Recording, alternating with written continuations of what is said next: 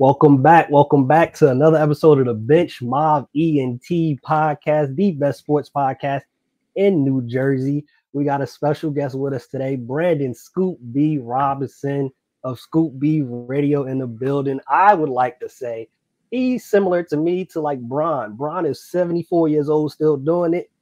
Scoop B has been doing it since 6 years old and is still elite at it. Scoop B, how are you doing today? Bench Mob, man, I'm doing good, brother. I'm so glad that we were able to make this work, and I'm glad to sit down with you and talk hoops. We got a lot of friends in common, so I know you come highly recommended. I appreciate it. So I want to start with this. I mentioned 6 years old, right? And for those that's watching this, YouTube, subscribe, rate us 5 stars on all streaming platforms. Now that we got that out the way, what was your first introduction of the sports and entertainment industry that inspired you to actually want to do it for a career? A series of things. So, before I started in the radio and TV space, at 12 years old with the Nets, at 6 years old, I was ringing a cash register in my family's sneaker store, and as well as our shoe store in Harlem on 25th Street. And we were the only black-owned athletes for the New York State. And so, we would have sneaker releases, whether that was, Dominique Wilkins and Spud Webb and those two doing their sneaker releases as well as Akeem Olajuwon. But then, the Wayans brothers shopping in the store, Mike Tyson shopping in the store, LL Cool J shopping in the store. So that was where I really got comfortable around athletes. And then, the men's shoe store that we owned called Men's Walkers in Harlem. We Dizzy Gillespie would shop in the store and kick it with my uncle who ran the store, as well as Paul Mooney. That was kind of my introduction to being around athletes and celebrities. And I also had an uncle who ran a basketball league in Harlem called Citywide. And anybody who came out of New York City at that time played in Citywide. So you had Kenny Smith, you had Drederick Irving, Kyrie's dad, Ross Strickland, Mark Jackson, Jason Williams. Some of those guys, they came out of when they were in high school, were playing in that basketball league. And I used to go to work with my uncle and just watch his interaction with basketball and his interaction with grassroots basketball with the Knicks, the Sprite Junior Knicks League, and all of that stuff. And just seeing how he was respected in the field, it made me feel like I was a part of something. And I think the icing on the cake was watching Michael and the Bulls in '91 at 6 years old. And I was hooked ever since during the NBA and NBC era of basketball. Hey, that sounds like a great story, a storybook. Like you couldn't have made it up any other way. You were literally, some would say, born to do this from birth, to be surrounded by all of this great talent, from athletes to musicians, to be around them and to see your family around them and how they interacted and how they handled themselves. With born to do it, pretty much. That might be the title of the episode right there. Born to do it. That's how it is. Living for you, my purpose. Yes, sir. So for you, right? You mentioned, and we just talked about, from 6 over in Harlem, 12 working with the Nets radio at the time. What keeps you inspired? What keeps you going at this point to say, I'm gonna still do what I love and tell these stories from different people from all walks of life? There was never a plan B. I've heard people say, well, if this doesn't work out, then what? There was never a plan B. I think when you shift different things and you say, well, if I don't do this, then I'm going to do this, you give too many options. And I think for me, there's been times where I question it, where I wanted to quit. I remember, while having that great experience as a young kid, and then, from the sneaker store to shoe store to hosting Net Slam and Planet, which was executive produced by Chris Carino, the voice of the Nets, and I hosted it with Evan Roberts of WFAN, and he was a kid prodigy as well as former Net Albert King. There was a point, when I graduated college and grad school as well, where I was living in my grandmother's basement and was freelancing at about 12 different publications at a time. Was living in her basement, trying to get the rent paid.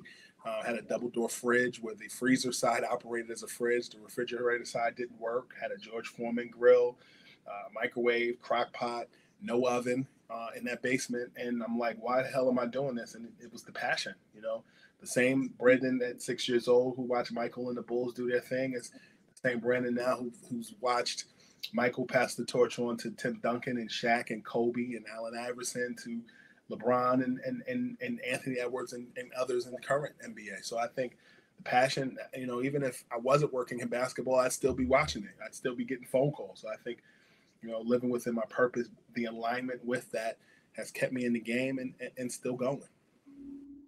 I think that's oftentimes something that people don't really pay attention to, of not having a plan B. Like you said, it's too many options. So hey, if this fails, so what? I got this behind me and I try this. If this doesn't work, you don't really put your full best foot forward per se when you feel like, all right, I got a bunch of these different options. I got a bunch of these different solutions. Same thing, like I'm sure you've dealt with this before, when you ask a female what she want to eat.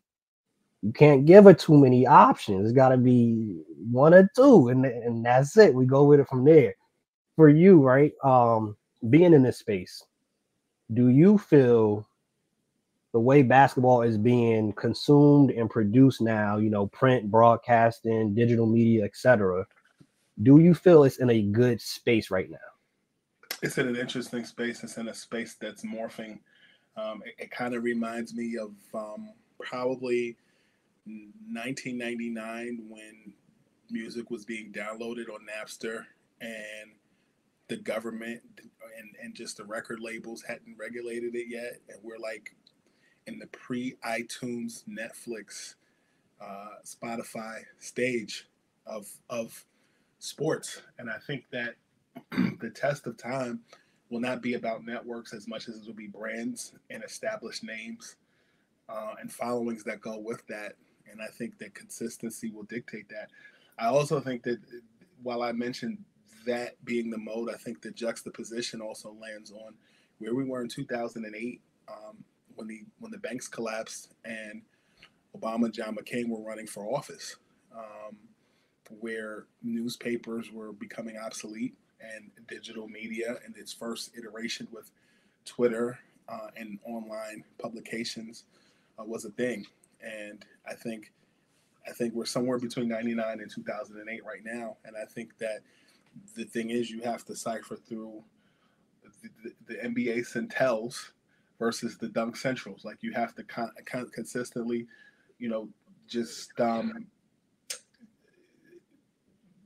you have to scroll, but use your mind when you're making decisions on what you choose to consume, because there's so much out there. And I think at the end of the day, everybody has their preference, but I think ultimately it comes down to the reason why you subscribe to who's doing their thing and why you like them and what their story and their origin is. We send that in our chat weekly, the NBA Centel tweets, and how if you don't read it, it's been some of the major networks. ESPN has been caught with NBA Centel a couple of times. So yeah, I'll be honest with you. I actually know NBA Centel, and I will say that as much as they do put out very questionable stuff, I have had conversations with the guy who owns the account more recently just about content creation and how to turn that into something credible. So I think, again, everybody has a voice as how you use it. And I think if you look at the origins of Centel, they're really not new. If you go back pre.com and pre-apps era, the Onion existed. Do you remember the Onion? Yeah, I remember the Onion. Satire exists, but I think, unfortunately, people's attention spans are shorter. 1,000%. 1,000% for sure. On the specifically when we see some of these sports shows, right?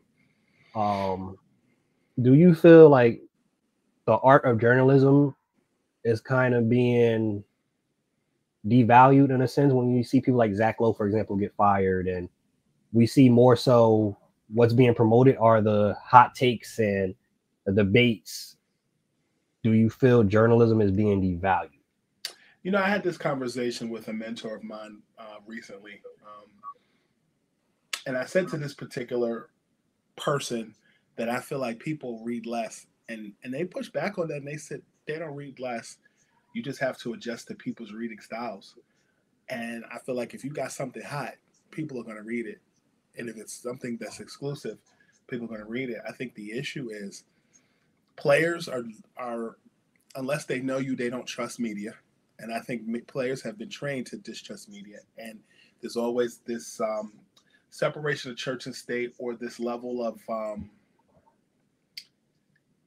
it's almost like the beat cop and the drug dealer on the corner having an understanding of who each other is, but them realizing that sometimes the beat cop may actually need the local drug dealer in order to foil a case, and the local drug dealer might need the cop to get him out of trouble. And it's this understanding of the cop. You can't arrest every person who makes a mistake or who does something, because you may need the bigger fish later. And I think comparatively, when you look at basketball, I think that um, the player distrusts the media. The PR departments like it because they want to control. They're doing their job and feeling that they can control the message in the media. And then when a media person delineates from that, they get upset. And I think that when you look at hot takes and viral media, I think it's a situation where the platform is changing, or wherever, and I think people, or at least the media companies will make you think that they only want to hear voices of retired players. And if you went to school to be a journalist, you got to kind of acclimate yourself to not only get along with the retired player, the former player, you also have to get along with your journalists, your fellow journalists, and also have to make enough noise that people want to hire you. And if you don't, then you got to create your own platform, because nobody wants to hire. No longer are networks just pre-making journalists. Like, you got to be like the independent artist that gets signed to Def Jam. Unless you have a name or you have a buzz, they're not going to touch you. It's funny you mentioned that, because I wanted to ask, is that what you just said about media and networks not wanting to, unless you, like you said, independent and you hot, you get signed by Def Jam? Is that why you kind of went towards your own space of entrepreneurship, of your own, creating your own network? Was that part of the inspiration for Scoop B Radio and Scoop B? Well, for me, I started my foundations in radio as a kid, and then re-entered the space after going to college, grad school, and living a life. I feel like I entered a different space where there's multiple slashes. I think the advantage that I have in the digital space is the pre-existing relationships that I've had from childhood to now. I tried to go about it the traditional way, um, and I don't think it was as well received with older people, as well as my own peers. I think I'm in a lane of my own. I have done the network route. I was at Bally Sports Network for 2.5 years as their lead NBA insider, until the layoffs happened about a year ago. And so I had Scoop B Radio moving since 2015 with my business partner, and even when I was at a previous publication like Heavy.com, I still ran interviews and through Scoop B Radio. Scoop B Radio is now a full service media company and has been in existence since 2015. Fully trademarked, and I've invested my own time, money, and resources into building it, and have taken partnerships with other companies. But when I got out of college, I wanted to do it the traditional way, like everybody else. But I realized, I not even realized, I made a decision to not chase television, but to chase social media, and because of social media, I'll say specifically when we were all on lockdown during the height of the pandemic in 2020, I kicked it into overdrive. Whether that was, sit down interviews with a Mark Cuban or Shields or Elisa Ann or just a myriad of other people, and then the majors came calling. So I'm in a situation over the last year where now I haven't been in a network, but I still get booked to appear on television, like at major networks, and make it happen. I just think we're in a space right now where election time, as well as just people being very name snobby that my name hasn't been called, but I have taken meetings, and I think something will come pretty soon. But I don't just jump at every opportunity just thrown just because it's a major network approaching me. I think that's a good approach and mindset. Like you said, not just jumping at every opportunity. And you've been in it for a minute to know what's a good opportunity. You know how to create your own space. You have, like you said, it's been from 2015. And I was doing my research. An old word for some of those that's watching that don't know, your Rolodex, if you had a Rolodex, is deep. A lot of relationships, a lot of people that you have connected with, which I think is, correct me if I'm wrong, in this space and probably in life in general, the relationships and the networking is probably the most important aspect of your growth. I would agree.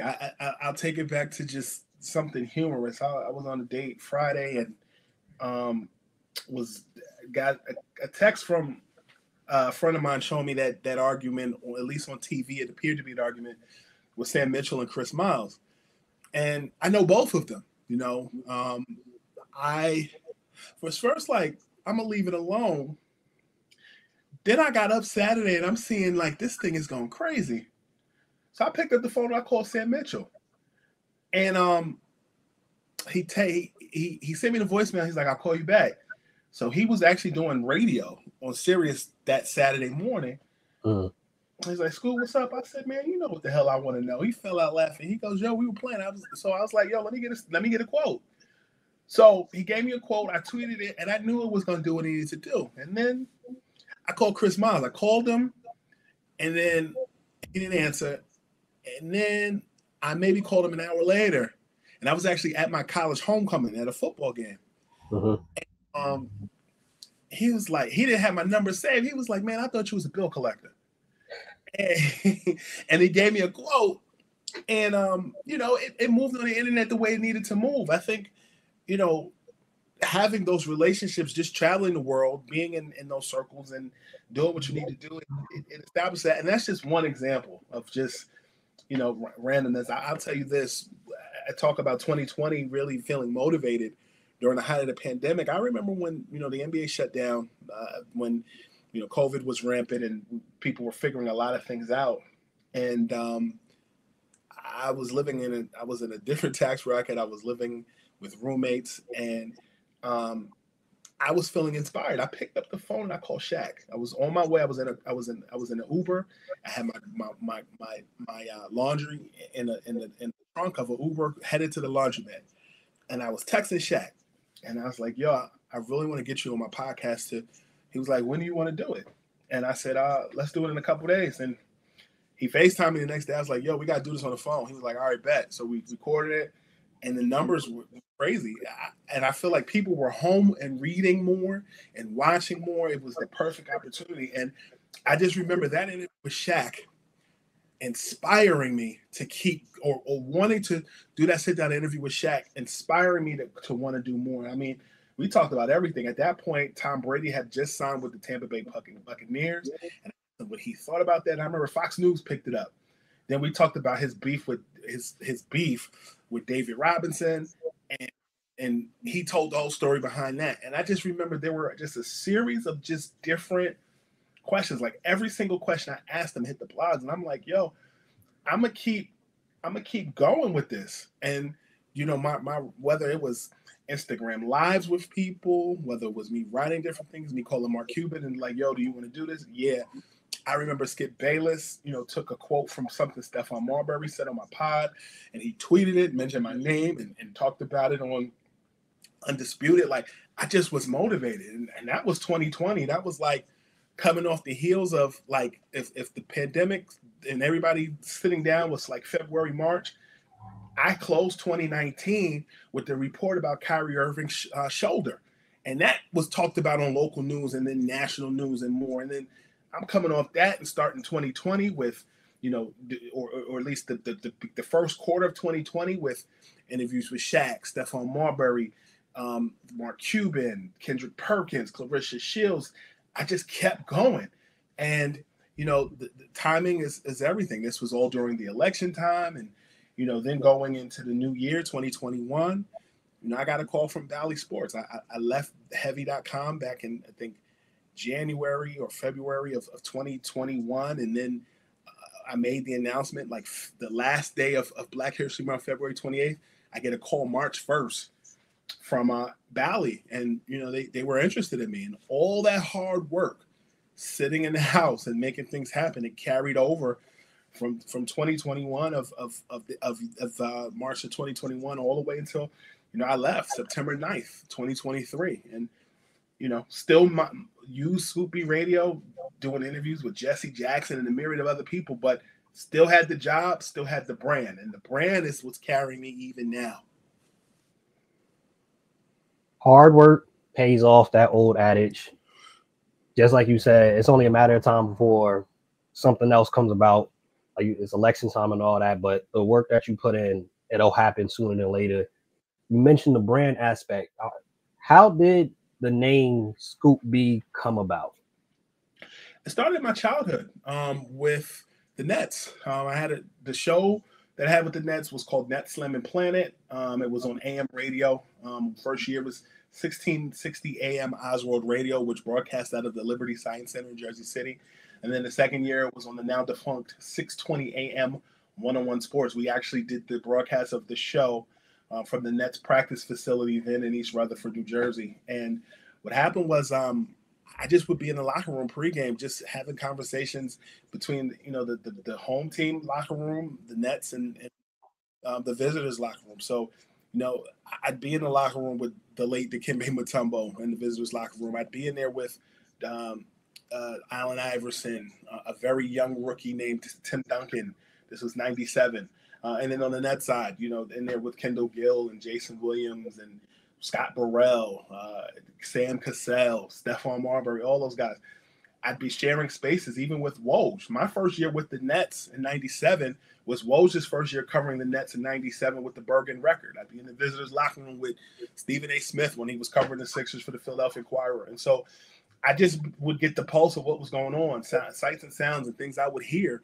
And then when I would do my show on Saturday mornings with the Nets, I would talk about the things I would hear and see in the locker room. And so the host of the show, the main host, her name is Lynn Wilson. She said, every great has a nickname. I'm going to call you Scoop B. And I took it and ran with it. It stuck.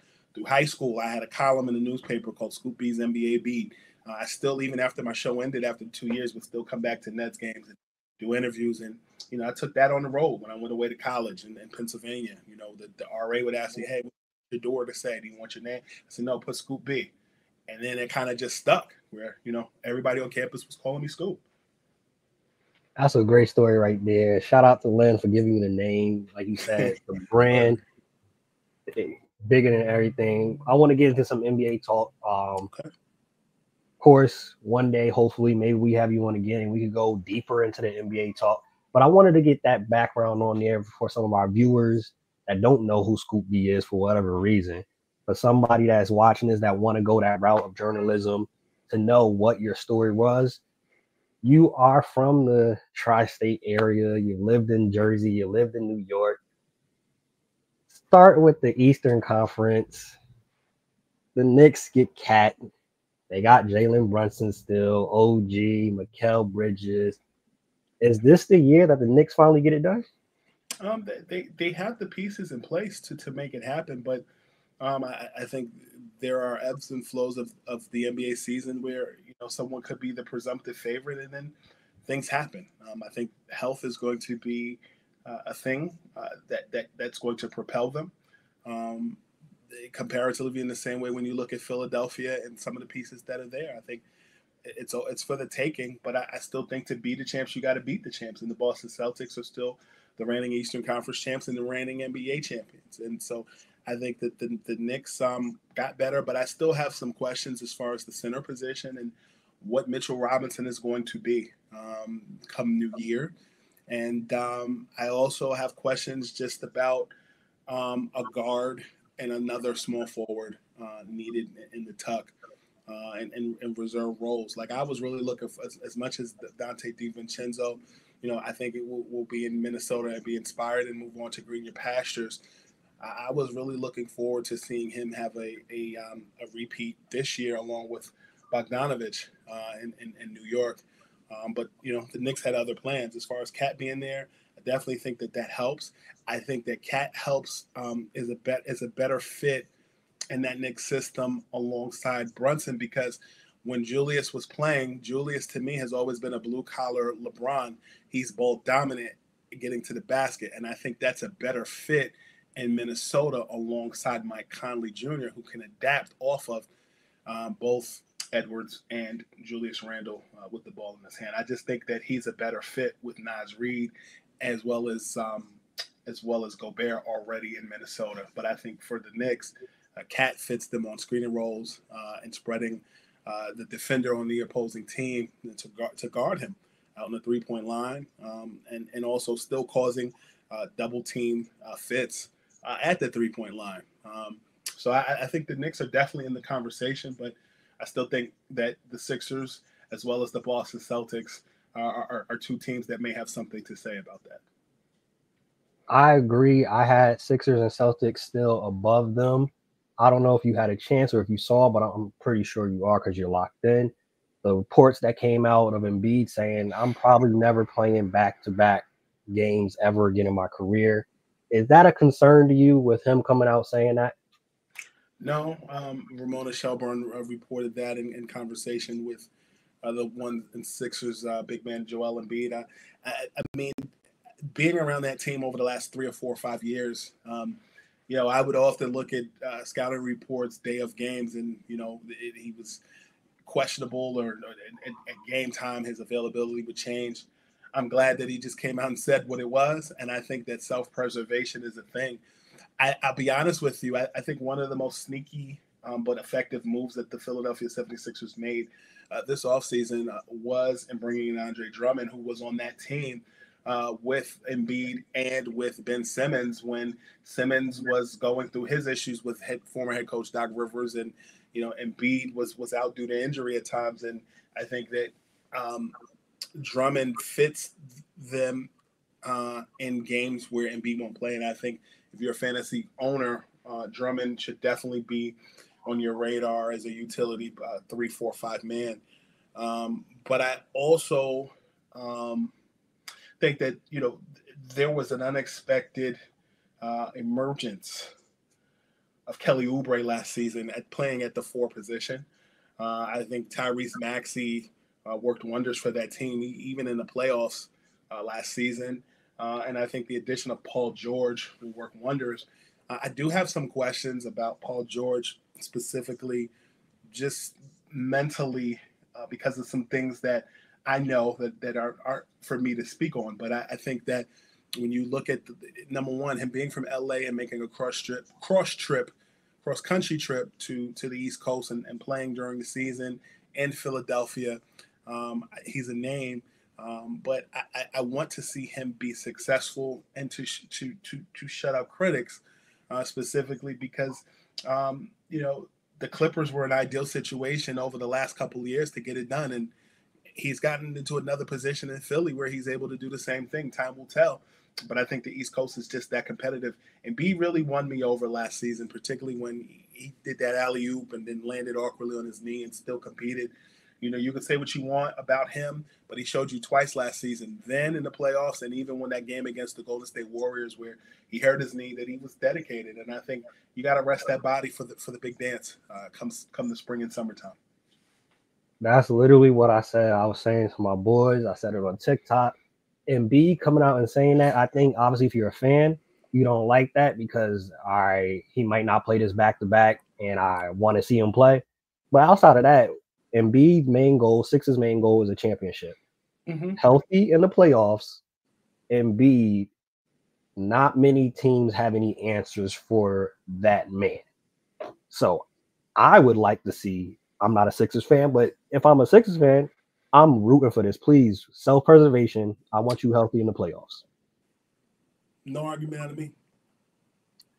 Looking at on the Western Conference, right? Should OKC be viewed as the favorites to win it this year, or are you seeing other teams that are better options? I think, you asked me that over the summer. I give you the same answer I give you now. Oklahoma and the Minnesota Timberwolves, to me, are the favorites in the West. As far as teams that have gotten better, but maybe not championship caliber teams, are definitely the Houston Rockets. I think that even without Paul George on their roster, the Clippers still are going to be competitive, and so too will the Dallas Mavericks. I think the Dallas Mavericks get overlooked because they think that, or it's believed that Klay Thompson is the tail end of his career, and that he's no spring chicken in the eyes of many people. But I still think that Dallas has retold in a lot of ways and have a full season to play together. As in comparison to last season, making deadline moves to bring in Gafford, but I think from top to bottom, I think the Oklahoma City Thunder as well as the Minnesota Timberwolves are my favorites going into the season. And again, it comes down to health. I think where the Oklahoma City Thunder did themselves a great service is the fact that they brought in Alex Caruso defensively. That's going to help him and help them because Josh Giddey just didn't fit from a defensive standpoint. I think he's better served as an insurance policy in Chicago in case the Lonzo Ball situation does not work out.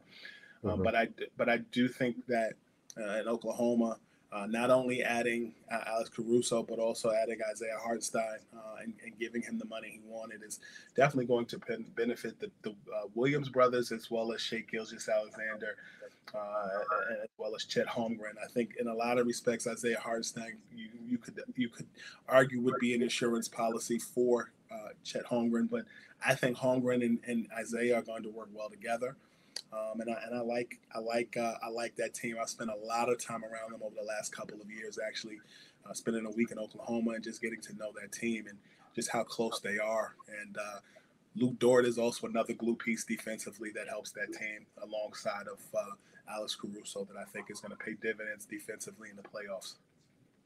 I think 100% with that, and I've said it with them, with all the draft picks they have and the young core, because pretty much everybody on that roster are young players. They should be in that conversation, barring hell. They should be in the conversation for years to come, kind of like on the flip side, the Celtics.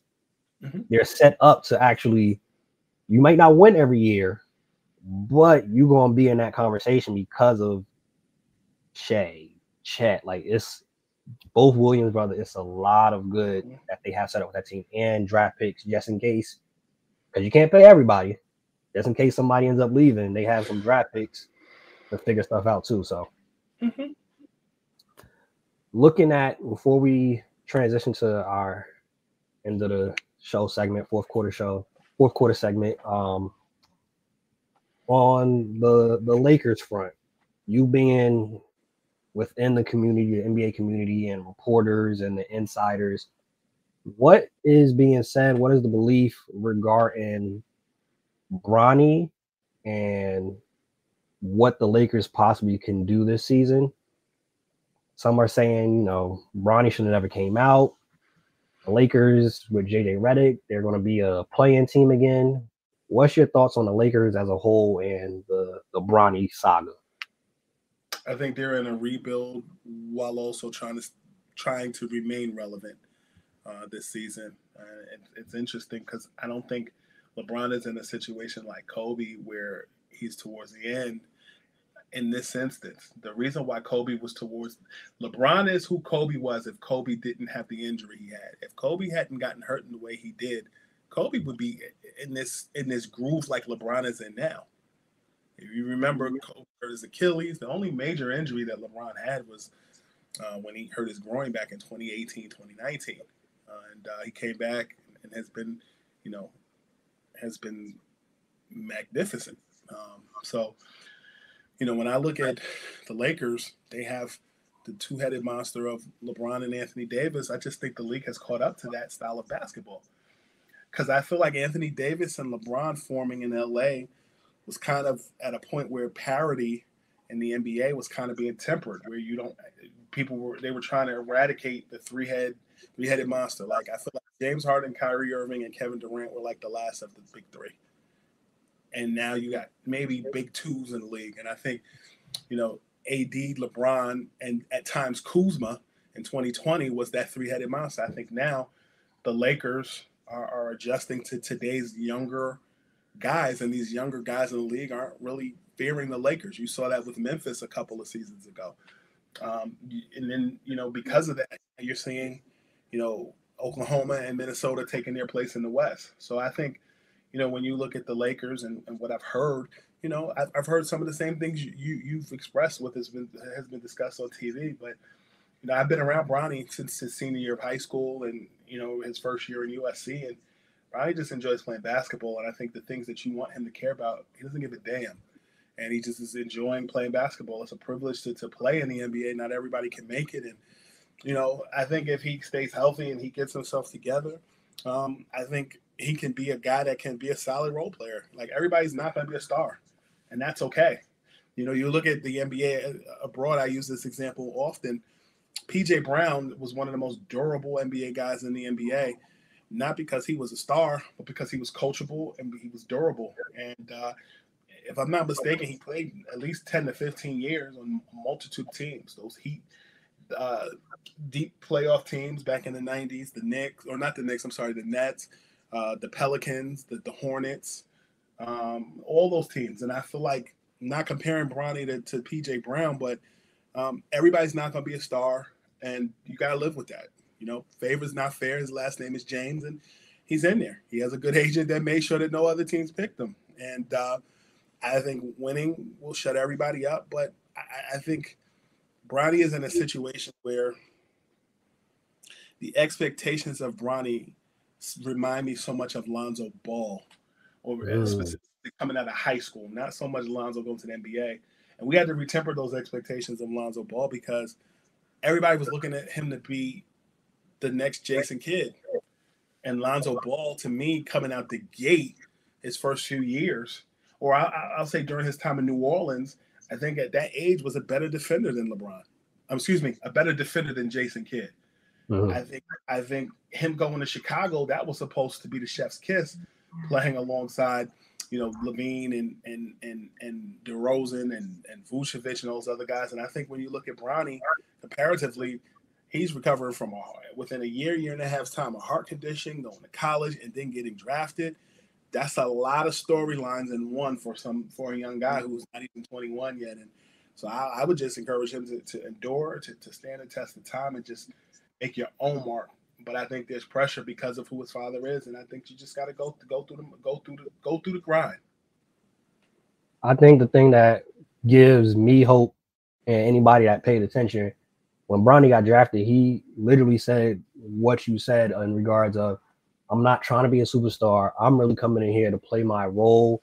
I look up to players like a Drew Holiday, a Derek. Mm-hmm. So he has the mindset already, like, hey, I'm trying to just be in the league, do what I'm supposed to do. And those players typically, like you said, that's a 10, 15-year career right there. Easily. And my cousin, Brevin Knight, he's talked about it like, yo. That's your cousin? Yes, sir. That's my dude. Yes, sir. That's my cousin. My mom don't get married. Her last name Knight. Okay. Yeah, so whole thing. He talks about it. He's like, I came in the league to be a pro, and I just was trying to get. I'm trying to get to the 10 years so I can get that insurance. And the way that you do it is you play your role. In the summertime, if you want to go do your thing, that's when you get to play your game. But once you're in the league, if they need you to be the best defender, that's what you're going to be. If I need you to be a facilitator, that's what you're going to be. If you want to stay, if you want to stay, like you said, not everybody comes in the league as Bron. A lot of players have to be able to play their role. You mentioned the Bulls. Speaking of the Bulls, these two players, who do you think more than likely will be traded? Zach LaVine, who has been in conversations for the last couple of years, or Brandon Ingram, who actually was in conversations and they couldn't get anything to happen during the summertime. Which of these two you think actually will be traded before the deadline? Zach LaVine. I think Zach too. I think B.I. ends up staying, and they may figure something out in the offseason. Last question I have to ask for you. Best advice from a mentor that you have received? Write how you talk, not how you think people want to hear you talk. I like that. That's good. Fourth quarter segment, in and off the show. A couple of fun questions. What borough to you has the best food? Manhattan. Yeah, Manhattan or Brooklyn. Manhattan or Brooklyn? Okay. One meal that you could eat and never get tired of. Sushi. Okay. Is there a specific sushi? Um, I like California roll with real crab meat and avocado in it. Mm. Shrimp tempura is good. Um, sweet potato rolls good. And more recently, I really like salmon rolls with Mm. avocado. Yeah. Okay. Me and my Yes, wife sir. just got on it probably within like the last 2 months, and since we tried it, legit. Babe, what you want to eat? I kind of want to eat sushi, like Yep. for sure. Starting five, being that you are the curator of culture, you are a lover of fashion, music. If you can give me your favorite five fashionable NBA athletes. Allen Iverson, Shea Gilgis Alexander, Kyle Kuzma, Russell Westbrook, um, LeBron James. Solid list. If someone asked you, what is hip hop? What albums would you tell them to go listen to? Um, the Purple Tape, um, Reasonable Doubt, Fuji's The Score, anything Outcast, and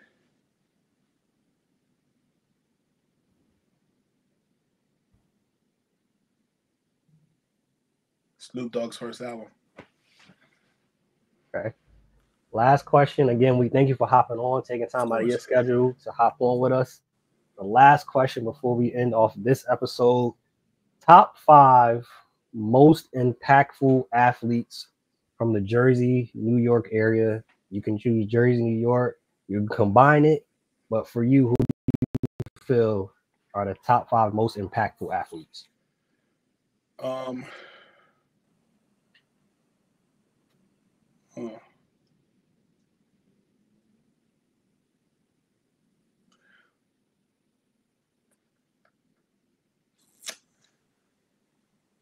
Rod Strickland at the point, Stephon Marbury at the two, Shaq at the center position. Um,